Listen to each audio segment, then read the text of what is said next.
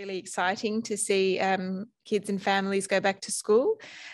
Really important that if your child is unwell, it's very important not to send them to school. They need to get a COVID test and they need to stay home until they get a result. Very important because as we go back to school, we need to make sure that we reduce any risk of transmission of COVID in schools, and particularly in our primary schools where we have the vast majority of people who would not be vaccinated.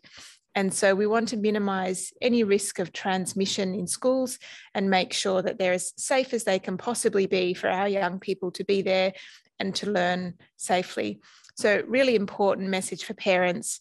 And I know that this can be an inconvenience and a problem, but it is critically important that if a child is unwell, they don't go to school and they stay home until they've had a negative COVID test, and they don't go back to school until they've got that test result and they're feeling better.